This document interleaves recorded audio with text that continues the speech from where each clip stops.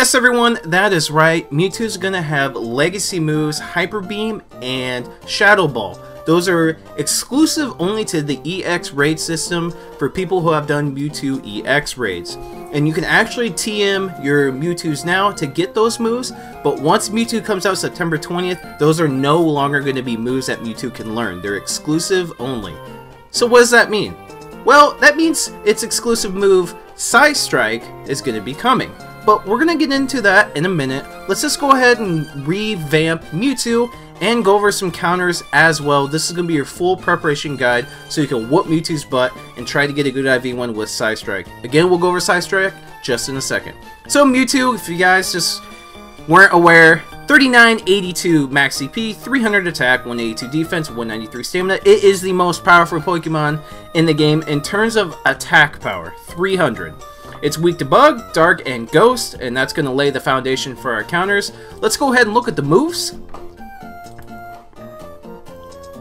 We've got Confusion, Shadow Ball, best possible cycle damage. Of course, Shadow Ball and Hyper Beam again are going to be exclusive moves, legacy moves. Now, here's something that's interesting. I personally believe that Psycho Cut is better than Confusion because if we look at here, it's EPS, which is energy per second, is 13.3 as opposed to Confusion's 9.4. So you're like, Fitz City, energy per second. What does that mean? That means that Psycho Cut's going to build your charge bar up quicker, therefore meaning you're going to be able to use your charge move faster. And Psycho Cut's a good move. It really shreds. I feel like it's a lot better with Confusion. With Psycho Cut, you could dodge a lot easier because it's a quicker move. Confusion takes 1.6 seconds to go off. I mean, let's be honest here. Psycho Cut is definitely the better move, so keep that in mind. Even when Psystrike comes out, you'll want Psycho Cut and Psystrike. Because right now, Mewtwo only has Psychic, and Psychic kind of stinks.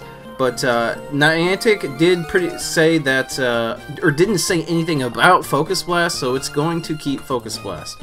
Now, with out of the way, let's go over some of the counters. And let's go ahead and start with the Bug-type Pokemon. And you can probably already tell, well, what kind of Bug-type Pokemon you want to use. Pinsir, for sure. Pinsir is one of the best Bug-type Pokemon in the game.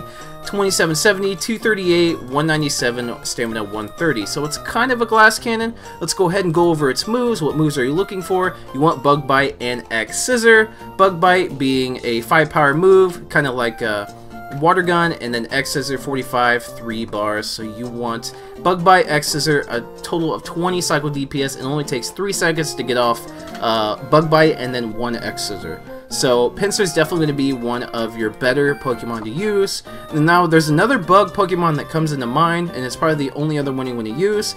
You think I would hit Heracross, but the answer is no. Because Mewtwo's Psychic, you could use Heracross, but those Psychic moves deal super effective damage against Heracross. So it's going to be Scizor.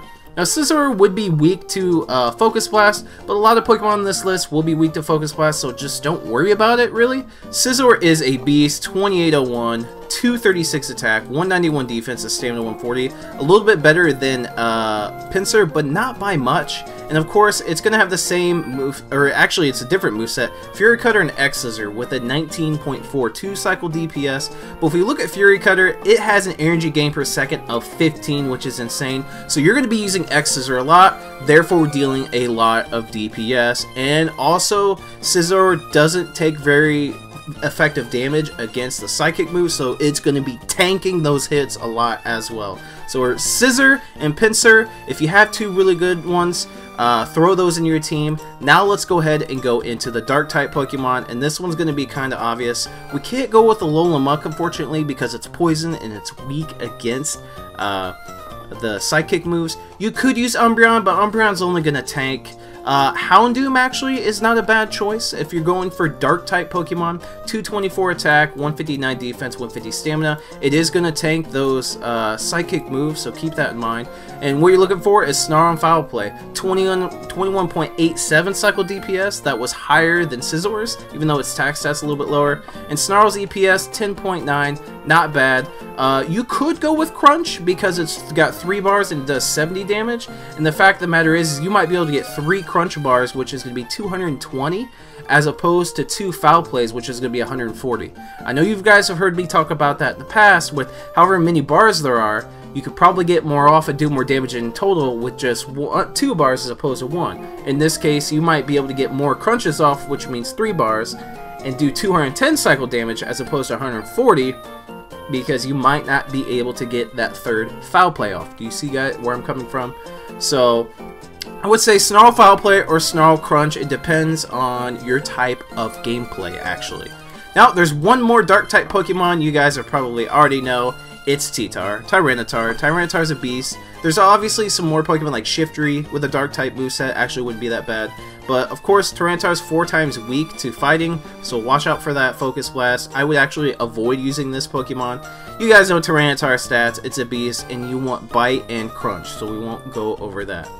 Now, there's one last typing that does super effective damage against Mewtwo, and that's Ghost and Gengar. Now, the interesting with Gengar, I mean, look at that attack stat. I feel like a lot of people forget this. 261.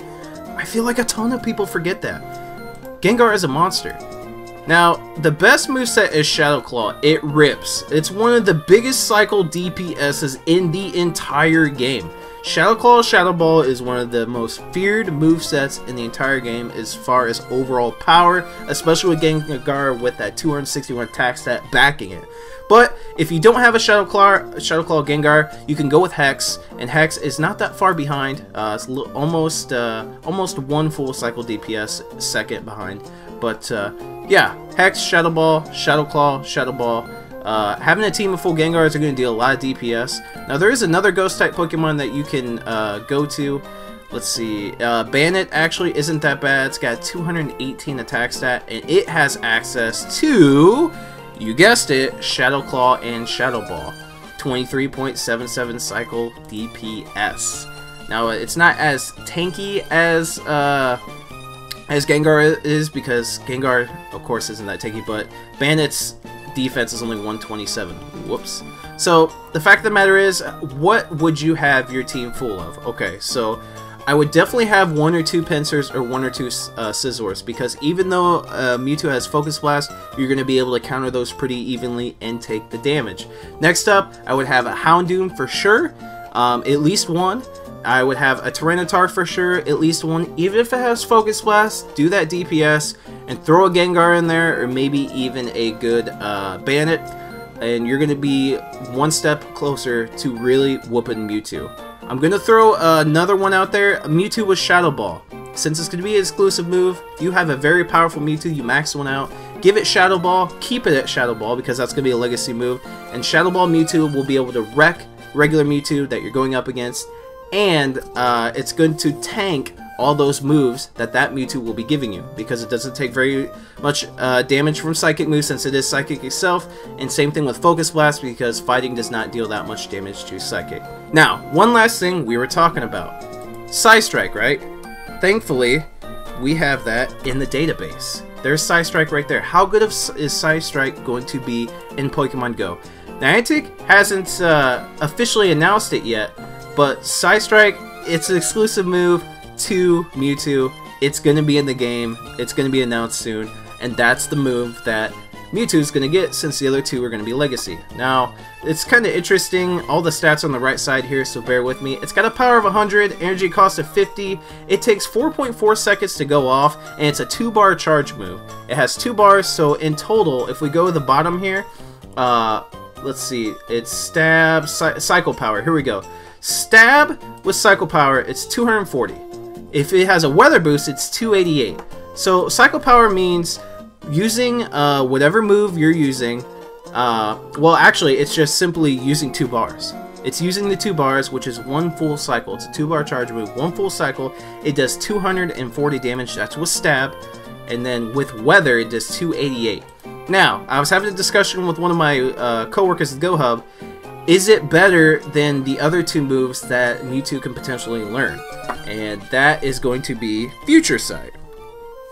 Mewtwo can actually learn Future Sight in the main series game, so let's see how good Future Sight is. Well, if we go over here, it's only 1 bar. It has a cycle power of only 144, and a cycle power with Weather Boost, 172.8. So, that's considerably smaller than Psystrike, right? So it looks like Psystrike will be better than Future Sight, because in a raid or in a gym battle, you might only get one Future Sight off, but you'll probably get 2 Psystrikes off, which means you're going to be doing more damage. Now the last one is I believe it's Psyshock. Yeah, it was Psyshock. Probably a movie you guys don't remember too much of. Psyshock. It's, I believe it's a 3-bar charge move? It might be 2. It has a power of 65. And then if we go over here, Stab, 234. That's just a regular cycle power. And then with Weather, 280.8. So this is actually better than Future Sight as well. Now remember, Psystrike had 240. This is 6 lower. And then Stab had 288. So the jury is in, the judge is striking the hammer. Psystrike is going to be the best psychic move in the game for overall DPS, viability, and versatility. Absolutely. Even though one charge bar takes 4.4 seconds, which seems like a long time, Dazzling Gleam takes a long time. It's a 2-bar, 100 power fairy charge move, and that's really good. It's just Psystrike's going to be a little long to take off, but it's going to deal the overall most cycle power, making it the best psychic move in the game.